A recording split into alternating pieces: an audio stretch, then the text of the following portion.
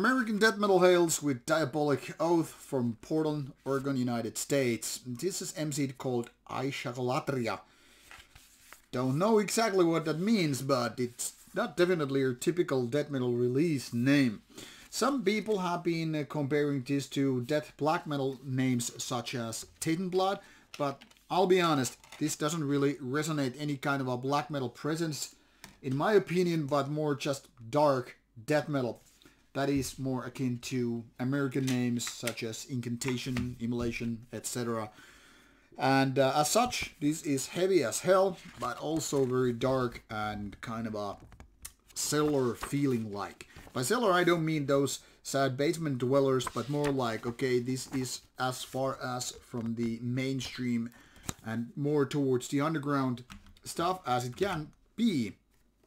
And as such, this is not your easy to access kind of a death metal, but something different.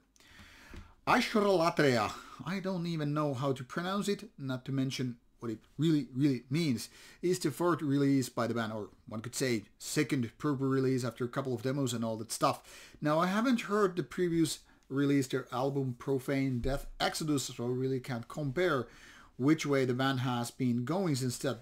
But so often these kind of MCDs that come after an album or so are more experimental in nature, and this at least sounds like that. This is something that I need to explain so it makes at least slightest of senses.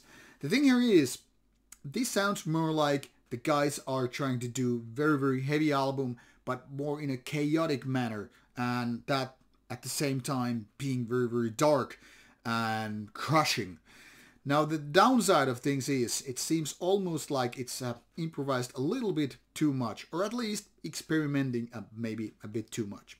The thing here is, a lot of drums seem to be exploring territories which are not maybe the straightforward style, or at least it's kind of a stuff you're looking for. It almost seems like this drummer is being a little bit erratic, and while to some people might make a lot of sense, especially if you're coming from more war metal background, you might exactly like it because it's kind of a chaotic and not your typical nicely, accurately played. However, if you're a fan of drum porno like yours truly is, this might seem a little bit of a disappointment. Like, instead of being strictly focused on some patterns and fills and intense playing, it's all almost like, hey, let's just go chaotic all the way and see how it fits.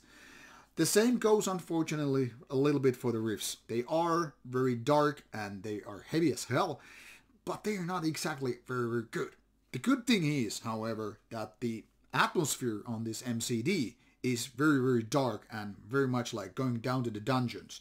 Now, if you like that kind of a chaotic dungeon feeling, you probably will like Diabolic Oath quite a bit, at least this MCD, because it's very far from your mainstream kind of a death metal. Then again, it's almost like too much just exploring the possibilities of going chaotic and erratic and just doing something different. Now, to people who can enjoy bands such as Incantation, for example, this might be the thing, because it's not your death and roll, it's not very much like trashy, it's quite different in terms of that. But if you're looking for some solid catchy songs, you know, think about D-Side or Death or Obituary, this is not exactly that.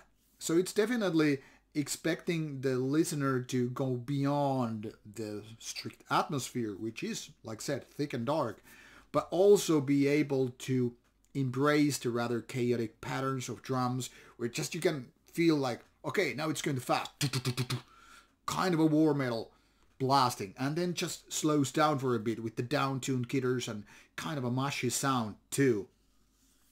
Now, this could have, you know, benefited of taking better or more crispier and cleaner sound in terms of production. I get it, this is more towards the underground feeling, and as such, I guess it does its role very well.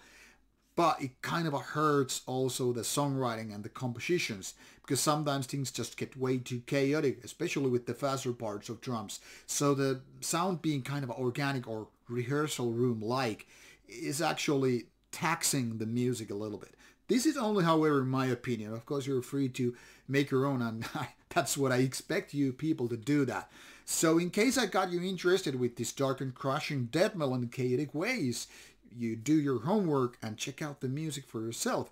This has been out for a couple of months already because it was released in September 2022. But if you are not ready to embrace dark, chaotic, crushing death metal, the rehearsal room sound kind of a ways, I'm not gonna recommend this to you. So it's definitely an acquired taste kind of MCD. That being said, not for everybody. But looking forward to hear your opinion about it, how it resonated with you, how it made you feel. Links are provided in the description box, so click and listen and read more about the band from the following links. Take care and see you soon again. More reviews coming your way.